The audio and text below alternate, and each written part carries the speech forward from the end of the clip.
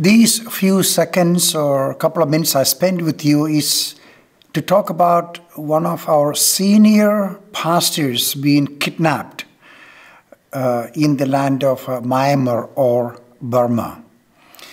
He been serving the Lord for 20 long years and won literally hundreds and hundreds of people to the Lord, planted churches. On the 19th of January, a bunch of people showed up at his house, took him at gunpoint. We didn't know what this was all about. So far, nobody knows where he is and any of those things, but we now learned this is an underworld anti-government gang that did it.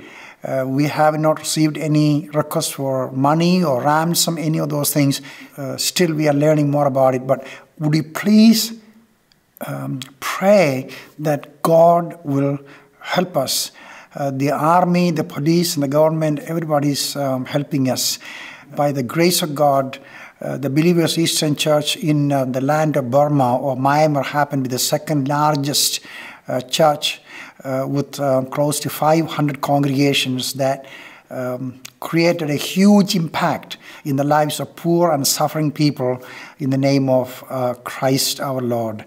But this is the first time something like this has happened, and this dear brother's name is Pastor Tun. Do pray for his family also. And one thing we do always is tell all the workers and sisters and everybody on the field, memorize Gospel of Matthew chapter 10, because Jesus said, I'm sending you as sheep among wolves. It is a harsh reality that we have to deal with, but we will overcome. Thank you for praying. God bless you.